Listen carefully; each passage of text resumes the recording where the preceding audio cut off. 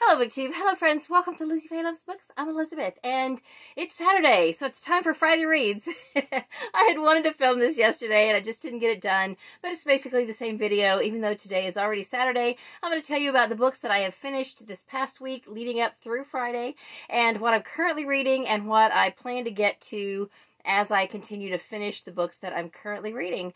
So it is almost mid-month. Well, not quite, but almost. It is the 12th. So September started, I think, on a Tuesday. Is that correct? So for the first 4 days of September, I only finished one book, and I already talked about it. It is The Book of Three by Lloyd Alexander, the first book in the Chronicles of Prydain. So since then, I have finished 4 more books, and believe it or not, of the 5 books I've finished this month, 3 out of the 5 have been in print. Yay! And that is because 2 things. I started them the previous month, so I have not had to read all of those from beginning to end. And also my reading has kind of shifted a little bit this month, and not completely in a bad way. So I have been having more time for print books and less time for audiobooks. And the reason for that is Emily, even though you guys, if you saw my Instagram post back in May, you know, she graduated from high school. We're actually having the graduation ceremony next Saturday, so she hasn't actually got to march in her cap and gown except at church. But we're going to have the actual ceremony coming up. But she is special needs, and she goes to a school that is all special needs. And so they have an adult program that transitions kids from, you know, the high school curriculum into a continuation of that, and also life skills and just things like that. And she can continue to be in the adult program with a deferred diploma until the year that she turns 22. So she's 19 now, and so she can do that for 3 years. But we decided to, for right now, at least this fall semester, to take advantage of the e-school learning, because there's just no sense in her going to in-person school when I'm at home. My job is still furloughed, and well, I mean, I can go and sub. I have 2 part-time jobs. So one of them is furloughed, my theme park job, and because I'm just part-time, and I can still sub, but I don't have to. So it makes more sense to not expose her to any kind of potential harm right now.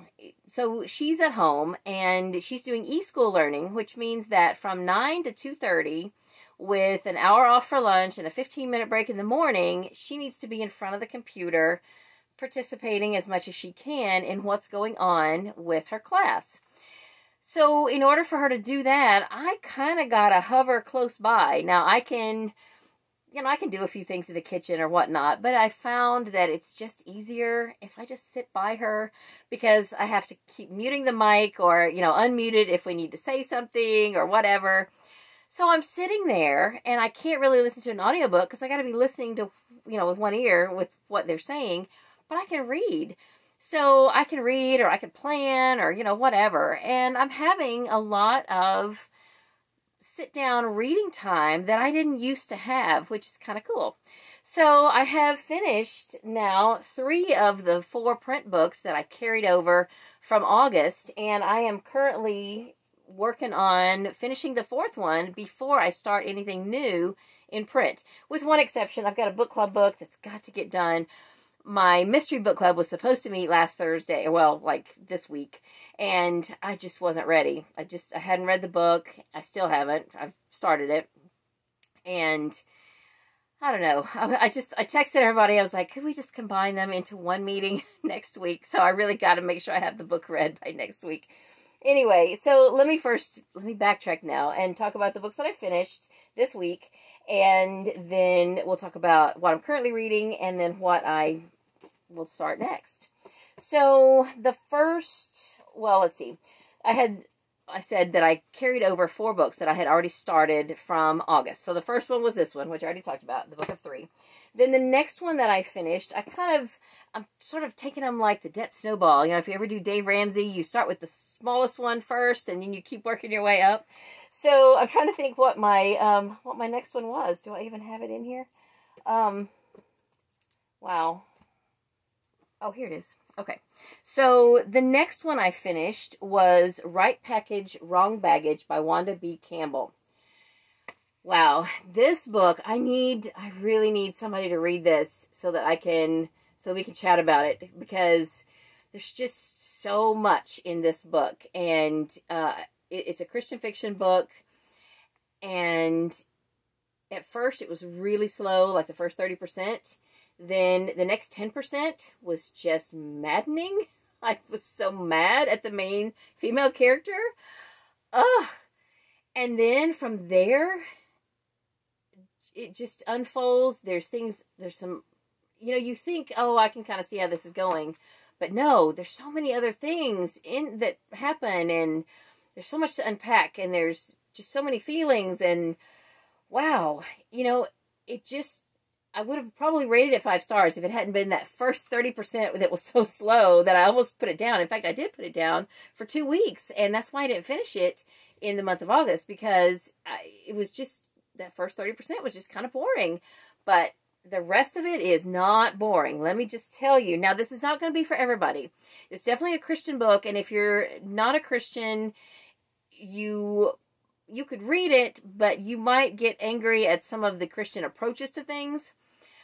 But I am a Christian, and I got mad because of just so much of the other stuff. And the thing about it is that what this girl did and what she said, shamedly, is what a lot of Christians do, and how a lot of Christians feel.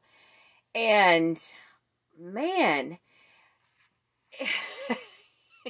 if this had been real life, I would have given her a piece of my mind. I mean, oh my goodness.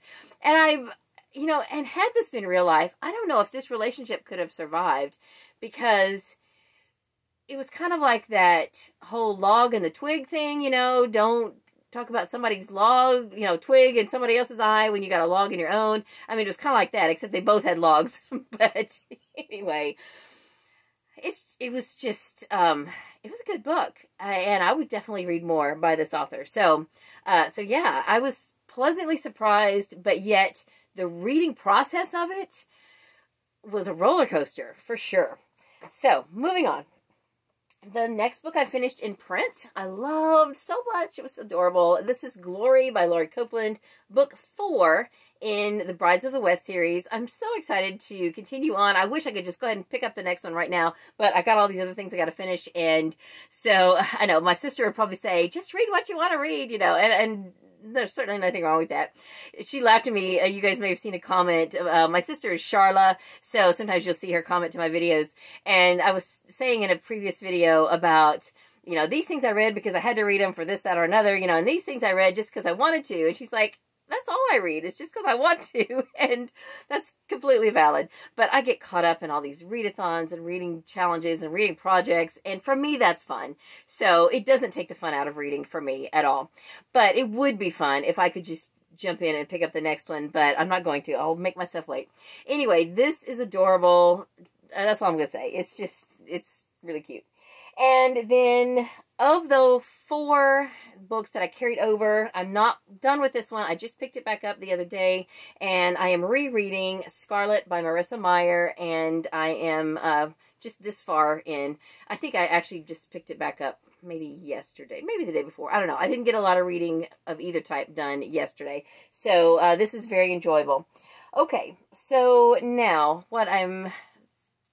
did I tell you about? Oh, I have then a couple of audiobooks that I finished. So this one was from my TBR jar, Maisie Dobbs. I picked out 2 different fiction books out of my TBR jar the last time I did a draw. And I think now that I'm done with this one, and I'm finishing up the last of the nonfiction books, I think I'm going to go ahead and do another draw before I read the other fiction draw, because I'm on such a roll now with nonfiction, and I'm really doing great. I don't want to lose that momentum. So you'll be seeing a TBR jar video probably within the next couple of weeks from me. Okay, but back to this one. So I was a little bit, I don't know, hesitant to pick this up. I've had it on my shelf for a while. I've heard great things about it. And for some reason, I just didn't think I was going to relate to it. but I totally did. And let me tell you why. I need to reach up here to my shelf and grab something that is up here somewhere. I think this is it. Hang on. Let me just pause this. I'll be right back. Okay, so Maisie Dobbs takes place right after the Great War, or World War I, and she was a nurse, and now she is a private detective, or she's just embarking on that as a career. But one of the things that happens early on in this book is a mention of a retreat that is for soldiers that have been disfigured in the war. And as soon as I read that, I was like, oh my goodness, I can, I have something that I can sort of connect with, because my husband has an ancestor. It was his grandmother's uncle. Now, my husband's grandmother, she lived to be 96 years old. She was fantastic. I loved her dearly. And her and I did a lot of genealogy research together. Now, she already knew a lot about her, her immediate genealogy, which includes her uncles. I don't know if she had any aunts, but she had uncles. And one of her uncles, well, her father's family was from England. And I just want to show you something. I have this Smithsonian magazine that is from February of 2007. And my husband's grandmother's uncle is right here. His name is Francis Derwent Wood. And this is an article about what he did and what he was involved in after the war. It's called Faces of War. This is in the Smithsonian 2007, February 2007. Anyway, he was a sculptor in England, and he worked with the worst cases. In other words, the people who plastic surgeons couldn't really help. And he sculpted parts, like facial parts and pieces and masks and things like that, for those people to wear whose faces were so disfigured that they didn't even, they didn't want to go out in public. They didn't want to be seen. And it just helped give them a little bit of their life back. So whenever I'm reading Maisie Dobbs, well, I listen to it on audio, and they're talking about people who are hiding away in this retreat because they don't want to get out in public, I was like, oh, I get it. Yeah, I've seen those pictures. So anyway, it was just kind of exciting. Even though that is a very horrible thing about war, I'm just really happy that I know of someone who was a part of making it better for people who came out of that war with disfigured faces. So anyway, you can Google Francis Derwent Wood. He's got one sculpture, it's a statue in Kensington Park in, I guess that's in London. It's a naked soldier. Don't ask me why it's a naked soldier, but it is. I've seen pictures of it. And then he does have a statue in the Smithsonian, but the last time we were there, which was about 18 years ago, it was not on display. It was in storage. So they gave us a picture of it, but I don't know if any of his stuff is on display. Just interesting point since we're talking about my husband's ancestry. That man's family, who Gigi called Uncle Frank, Uncle Frank's mother was a Ma. Her maiden name was Ma, M-A-W. And the Ma's had a tile company called Ma Tile. Not original, but anyway. And they did the tile floor in the Arts and Industries building, which is, I guess, one of the oldest buildings at the Smithsonian. They were an English company, but they did that floor. And I've got pictures of it somewhere. In fact, the last time we went to D.C. was when Emily was about 18 months old. So I have pictures of her crawling around on that floor that her ancestors built. They put in. So that was kind of neat.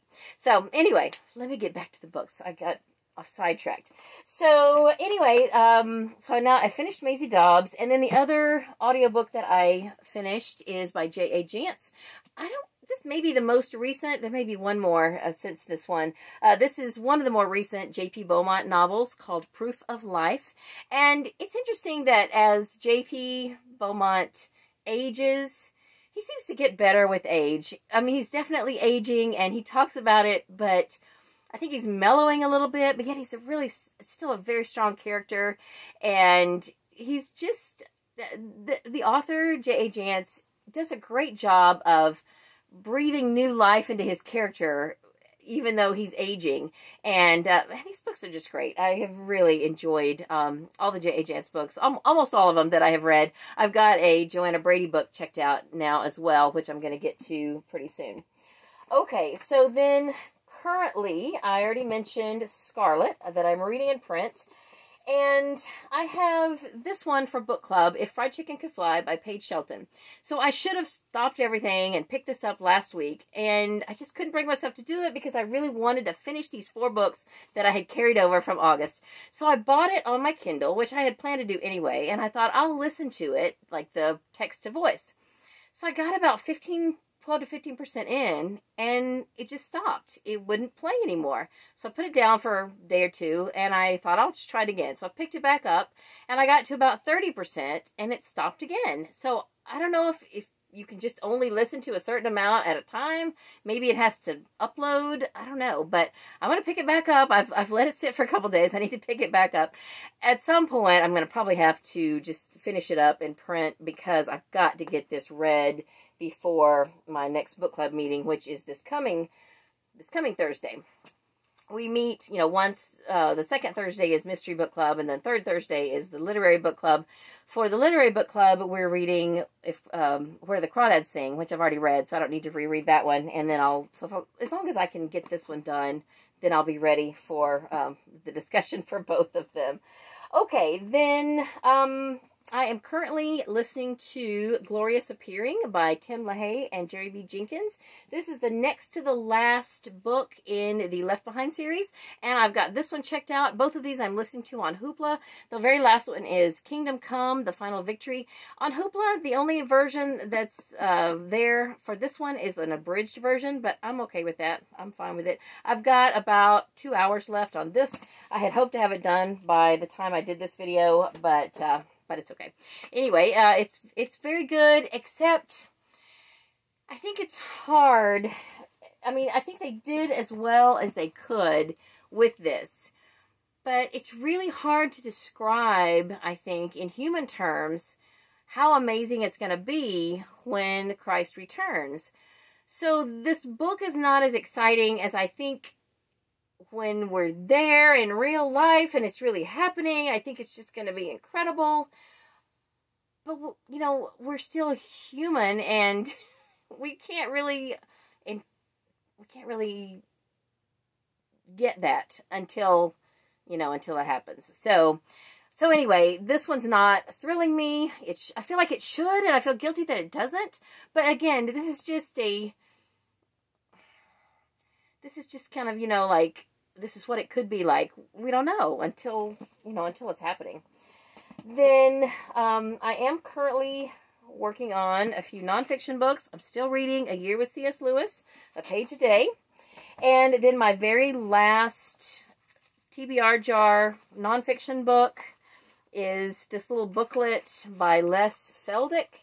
And this has just under 100 pages, and I have just this many left. I'm just reading anywhere from 3 or 4 to 7 pages a day. It's broken down into these lessons that are 7 pages each lesson. So depending on how much time I have, I might read half a lesson, I might read 3 or 4 pages, or I might read the whole lesson. Anyway, I have got 4 lessons left. Well, it's really 3 lessons, and each one is in 4 parts. So I'm to lesson 3, which has 4 parts. Anyway, I should have this done, within another week, and then I'll be done with all of the books for my TBR jar. There was a little booklet that went with this, and I'll read that too, but then I'm going to be ready to draw out some more books. And then I checked out a nonfiction book from the library. I have been just kind of playing with the idea of changing up how I plan and journal and all of that, because what I basically do is chicken scratch. Let me find it here somewhere. I've been working out of just a composition book, a repurposed composition book that my kids are done with from school, and I tear out the pages that have, their stuff still on it, and I use what's left, and I've been doing this now since I've been on BookTube. And occasionally I will tape you know, I'll glue a page in, a printed page, but usually this is just where I keep up with what I'm reading, you know, reading challenges, videos, anything bookish. And I don't know, I kind of like to step it up a little bit. Katie gave me a planner. She bought one that she really wanted, and then she found one that she really liked better. So she's like, here, Mom, you take the one that I don't want. So it's already got pre-printed stuff, but I keep seeing all these fun plan with me journals and bullet journals and all that. But I definitely know that I don't want to get into all the artsiness of it. That is just not me. I just need something practical. And that's really what this is. This guy, Ryder, Carroll, is the one that sort of got this whole craze of bullet journaling going. Now, bullet journaling itself has been going on for ages. Back when I was doing Creative Memories back in the 90s, Rhonda Anderson, who created Creative Memories, talked about doing bullet journaling in your scrapbooks. So that's nothing new. But what it's become has sort of become a craze right now, a fad, and I don't want to get into all the arts and crafts of it, but this guy, Ryder Carroll, he doesn't get crafty. He basically just is he's more of a minimalist, but yet talks about just organizing a bullet journal. So I'm looking at what he does, and I'm looking at some videos, and somewhere in all that, I'll figure out something that works for me somewhere. So anyway, I may or may not read this cover to cover, but I am kind of reading through it. Then the next few books, oh dear, I just dropped one. Anyway, the next few books that I'll be picking up. So when I finish the other print books that I'm working on, then the next book I want to pick up in print is Boop and Eve's Road Trip. I actually have this one and one other book that were going to be for Summer Fling prompts. So my goal is to finish those first. And then I want to focus on a readathon that is going on this month. It is called Get Your Shelf Together, and it is from a channel called An Average Girl's Guide to a Full Life. And I couldn't remember her channel name in last Friday Reads, but I did put her information finally in the description of that video, and I'll put it here again. It goes for the whole month of September, so it's not too late to do it. And I think this week I will, maybe my next video that I do after this one, I will do a little TBR and show you what I would like to read for each of those prompts. Now, I may not get all of those books read in September. I'm giving myself maybe till the end of October to, you know, to finish those, but they'll all be books that can count for the Fall into Reading Challenge. And then in October, I'm also doing the Mandy-a-thon. So I've got enough readathons to keep me busy and still do what I'm, you know, what I was already going to read. I'm just plugging in what I was already going to read into the prompts. Okay, so then I've got a few things checked out on Hoopla. In addition to Kingdom Come, which will probably be the next Hoopla audiobook that I do, I've got a couple of books checked out on audio that are in the Military Canine Unit series. And this next one is by Diana Mentink called Top Secret Target.